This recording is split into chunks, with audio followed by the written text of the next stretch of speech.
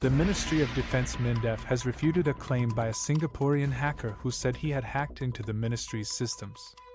In a Facebook post on Monday, the ministry rebuffed a claim that Mr. James Raj Arokesamy made on Plan B, a podcast program on Singapore current affairs.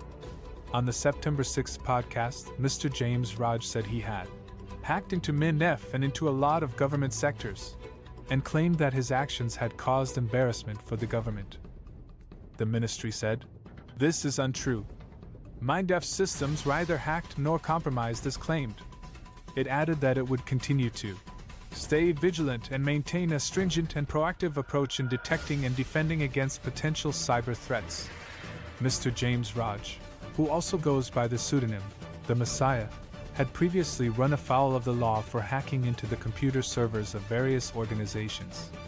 He was jailed for 4 years and 8 months in 2015 for hacking into the websites of at least 7 organizations, including the PP Community Foundation, Ang Mo Kio Town Council, and City Harvest Church in 2013. Many of the targeted websites were defaced with taunts or threats. The prosecution then had called the case the most serious case of hacking brought before a court here.